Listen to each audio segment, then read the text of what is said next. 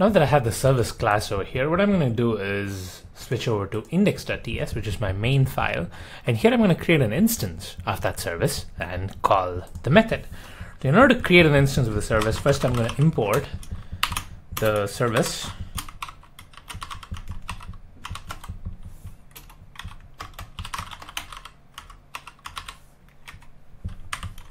And now I can create a new instance of the class.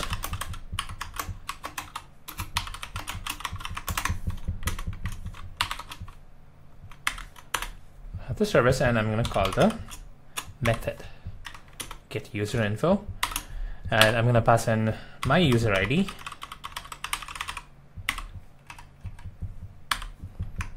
and ideally it should make that REST API call and print something to the console. I do have a feeling that I might not have all the headers ready, so I'm just going to test this out. npm start.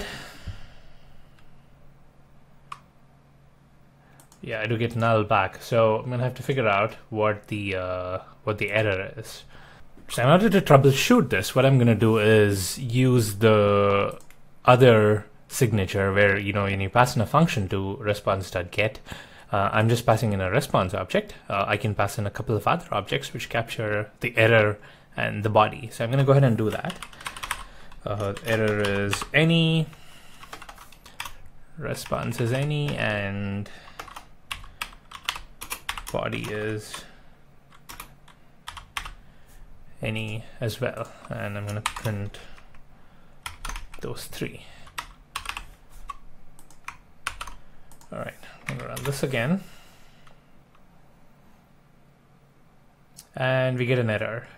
So the body says, request forbidden by administrative rules, please make sure your request has a user agent header. So the GitHub API requires your requests to have a user agent header. So I need to add that header to my request when I make the request. So this gets us back to using the options over here. So I'm going to go ahead and create an options.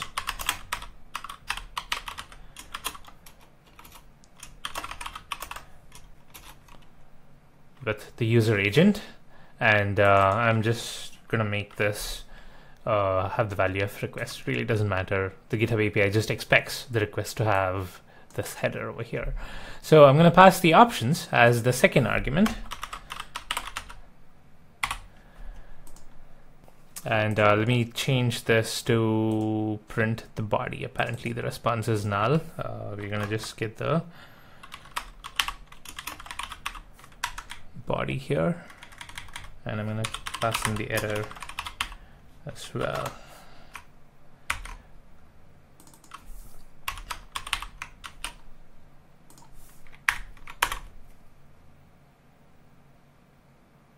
All right, and now I get a response. So in essence, I was making two mistakes. The first was not passing in the options. The GitHub API expects the request to have headers, so I passed that.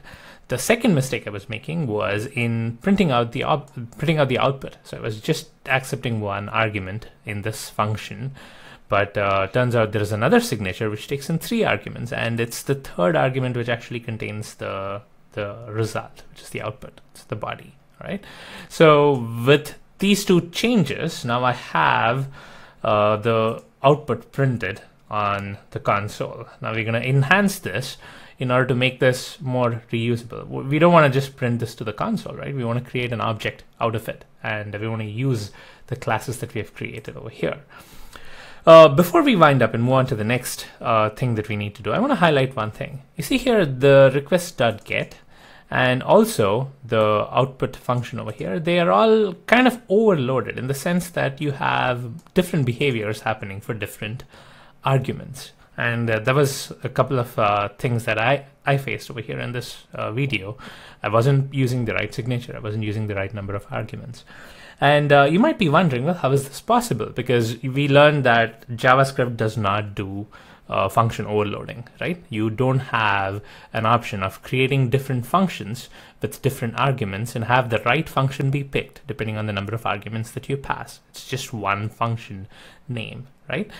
Well, the thing that happens with a lot of these libraries, and something you can do in your code as well, is even though JavaScript is not allowing these different overloaded functions, you as a function author can support it. You can create a function which examines the number of arguments that is being passed and then do different things based on the different number of arguments. And that's what a lot of these libraries do, and that's what you can do as well. So in a way, you as a developer can overcome the limitation of the language not having overloaded functions. All right, so that's what's happening over here. There is some intelligent code in the request library which looks at the number of arguments and says, okay, if there are only 2 arguments, well, the second argument should be a function.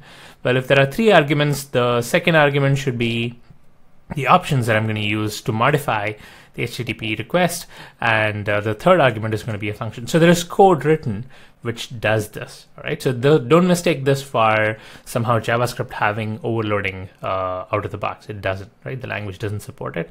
It's just the developers have written around it. They've written logic around it.